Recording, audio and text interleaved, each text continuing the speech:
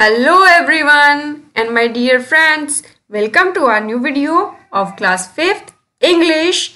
In this video, we are going to discuss new words and complete exercise of lesson The Little Bully. I hope you all have watched the previous video.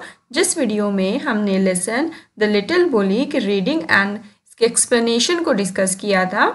अगर आपने वो video watch नहीं किया है तो you can go through the video and the link of that video is given in the description box. उस video को देखने के बाद इस वीडियो को समझना आपके लिए बहुत ही इजी हो जाएगा. चलिए let's start discussing the new words of this lesson. Let's see what are the new words. The first new word is Bruges. Repeat the word with me. Bruges. Spelling of the word is BRUISE. Bruise. Meaning of the word is injury by blow to body. जब body में कोई injury, कोई चोट पहुंचे और वहां का जब पार्ट ब्लू एकदम से डार्क ब्लू या फिर ब्लैक हो जाता है तो उसको ब्रूज कहते हैं, जिसको हिंदी में हम नील पड़ना भी कहते हैं. Next word is horrid. Spelling of the word is HORRID. Horrid. Meaning of the word is terrible, यानी कि डरावना या भयानक. Next word is hose. Repeat the word with me. Hose. Spelling of the word is HOARSE. Hose. Meaning of the word is rough and deep sounding. Rough and deep sounding यानी कि बड़ी ही कर्कश आवाज. जब हमारा कभी कभी गला खराब होता है तो जब गला खराब होने पर जब हम बोलते हैं तो हमारी आवाज भारी हो जाती है, तो उस तरह की वॉइस में कुछ बोलना और डीप साउंडिंग हो जाना तो उसको होज कहते हैं. Now next word is pincer. Repeat the word with me. Pincer. Spelling of the word is PINCER. Pincer. Meaning of the word is gripping tool, यानी किसी चीज को पकड़ने के लिए जो टूल यूज होता है उसको पिंसर कहते हैं. Next word is stock. Spelling of the word is STALK. Stock. Stock is main stem. किसी प्लांट का मेन स्टेम यानी मोटा हिस्सा जो होता है, मोटा पार्ट होता है, उसको हम स्टॉक कहते हैं. Next new word is निब्ड. NIPPED. निब्ड. Meaning of the word is pinched. PINCHED. यानी कि क्विक बाइट, जल्दी से किसी को काट लेना या फिर जिसको हम कहते हैं चिकोटी भरना, इसको निब्ड कहते हैं. Hope you understood all the new words of this lesson. Now it's time to discuss question and answer of lesson. Let's start. Now my dear students, here we have question and answer of lesson and these are objective type of question. 3 options are given. We have to select the correct one. Let's read. Now that you have read and understood the lesson, you can answer these questions. You can put a right sign on the right answer. जब आपने lesson को पढ़ लिया है और समझ लिया है, अब आप इन क्वेश्चन के आंसर्स दे सकते हैं. हमें क्या करना है, हमको आंसर्स पर एक राइट साइन लगाना है. Like first question is why did all the children hate Harry. Harry से सभी बच्चे नफरत क्यों करते थे. We have the options. First is because he would not talk to anyone. क्योंकि वह किसी से बात नहीं करता था. Because he always pinched them. वह हमेशा दूसरों को चकोटी भरता था. Because he loved stealing their food. क्योंकि उसको दूसरों का खाना चुराना पसंद था. Now correct answer is according to the lesson is because he always pinched them. हमने लेसन में पढ़ा है कि हैरी जो था हमेशा दूसरे बच्चों को पिंच करता था, इसलिए जो बच्चे थे उससे नफरत करते थे. तो this is the correct option. Now next question is nobody took Harry's hand. Nobody went near him. Nobody played with him. This shows that Harry had. किसी ने भी हैरी का हाथ नहीं पकड़ा, कोई भी उसके पास नहीं गया और कोई भी उसके साथ नहीं खेला. तो ये क्या शो करता है. Harry had many friends. क्या हैरी के बहुत सारे फ्रेंड्स थे. फ्यू फ्रेंड्स, कम फ्रेंड थे. नो फ्रेंड, कोई फ्रेंड नहीं था. तो the correct option is no friend. Harry का कोई भी फ्रेंड नहीं था. Now third question is which of following action would make a friendly person. Right them down. यहाँ पर हमें कुछ ऑप्शंस दिए गए हैं, कुछ सेंटेंसेस दिए गए हैं, उनको रीड करके हमें बताना है कि कौन सा ऐसा एक्शन है जो हमको एक फ्रेंडली पर्सन बनाता है. तो ये जो हमारे सेंटेंसेस हैं उनको मैं रीड करती हूँ।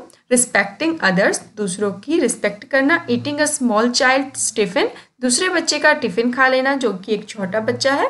कॉलिंग पीपल रूड नेम्स, लोगों को खराब नाम से पुकारना। Pushing a smaller boy and making him cry, किसी छोटे लड़के को धक्का देना और उसको रुलाना। बीइंग हेल्पफुल टू एवरीवन, सभी की हेल्प करना। Helping your classmate in school, अपने क्लासमेट्स की स्कूल में हेल्प करना।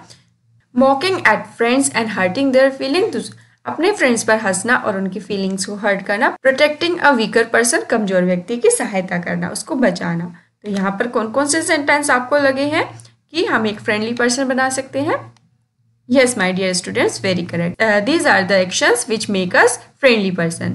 Like respecting other, दूसरे लोगों की रिस्पेक्ट करना। Being helpful to everyone, सबकी मदद करना। Helping your classmate in school, हमें अपने स्कूल में जो हमारे क्लासमेट्स हैं उनकी हेल्प करनी है। And protecting a weaker person, और कमजोर व्यक्ति की सहायता करनी है, उसे प्रोटेक्ट करना है यानी कि उसको बचाना है। Now next question is a word game. Let's read the question. Find out the words which are opposites or are closest to being the opposites of the word given below. Then write down the opposites in the grid. यहाँ पर grid दिया गया है, हमको ऐसे words ढूंढने हैं, ऐसे वर्ड्स राइट डाउन करने हैं जो गिवन वर्ड्स के अपोजिट हैं या फिर उनके अपोजिट के नियर हैं यानी नज़दीक आते हैं। लाइक हमें जो वर्ड दिया गया है, फर्स्ट जो ब्लॉक है ये फर्स्ट है, यहाँ पर हमें अपोजिट लिखना है स्माइल का। सेकेंड में हमको लिखना है हैप्पी का। थर्ड में हमें लिखना है quite, then strong and punish. In words के हमें अपोजिट लिखने हैं। Let's complete this grid. First word है स्माइल जिसका है स्काउल। सेकेंड वर्ड है हैप्पी जिसका है मिसरेबल। नेक्स्ट है क्वाइट जिसका है नॉइजी। देन स्ट्रॉन्ग का है वीक। पनिश का है reward. Here we have completed the grid. Now I will tell you the meaning of the words. Scowl, scowl का मतलब होता है आपका बैड मूड होना। नेक्स्ट है हमारा मिसरेबल, मिसरेबल का मतलब होता है अनहैप्पी होना। नॉइजी यानी कि बहुत ज़्यादा शोर होना। और नेक्स्ट हमारा जो वर्ड है दैट इज़ वीक यानी कमज़ोर। एंड रिवार्ड यानी किसी को इनाम देना कुछ। Hope you understood all these words. Now move on the next question. Now again it is an objective type of question. Let's read the question. Harry was pinched till he was black and blue.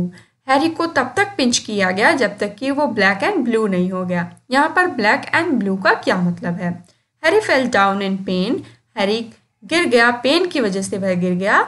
There were Bruges on his body, उसकी body पर Bruges हो गए। Bruges मैंने अभी आपको word and meaning में यानी कि न्यू वर्ड्स में भी बताया था। Harry painted himself in colour, Harry ने अपने आप को कलर से पेंट कर लिया। Harry had a black and blue shirt, Harry के पास ब्लैक एंड ब्लू शर्ट थी। No, the meaning of black and blue is there were Bruges on his body, उसकी बॉडी पर ब्रूज हो गए थे। मैंने बताया था ना कि जब नीले और काले नील पड़ जाते हैं तो उसको ही हम ब्रूज कहते हैं। We have completed this question. Now move on the next question. Next question is related to contraction. We have learned this in the last class also. Contractions यानी short forms. Let's read the question. I shan't pinch anyone anymore. अब मैं किसी को कभी pinch नहीं करूँगा। Shan't means, shan't का मतलब बताना है यानी कि हमें shan't की full form बतानी है। तो first option is shall, second is should, third is shall not, and the fourth one is will not.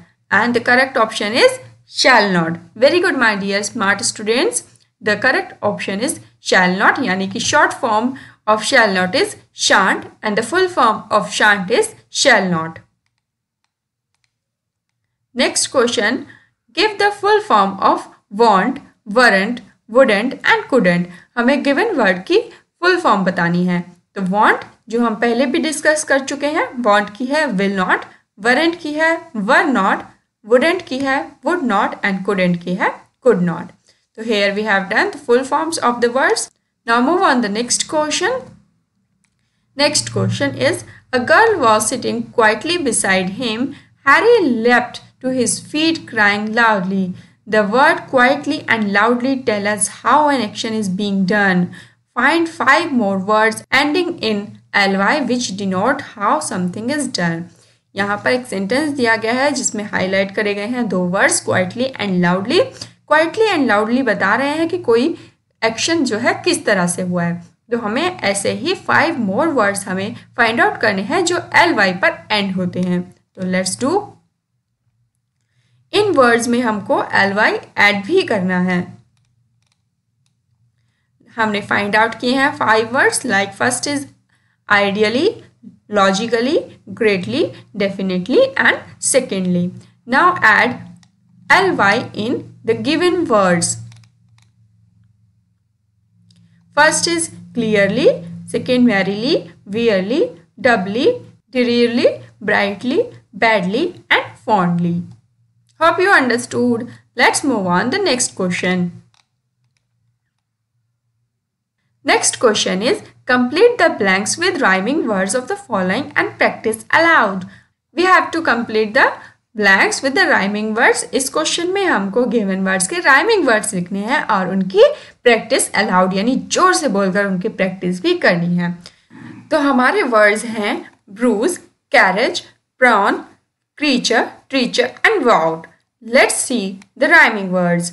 Bruise, cruise, carriage, marriage, prawn, dawn, creatures, features, teachers, preachers, vowed, crowd. Hope you understood, my dear students. My dear students, here we have discussed new words, question and answer and a lot of part of exercise of lesson The Little Bully. Hope you understood all. For more question and answer related to this lesson and exercise, you can go through the link of cbseshala.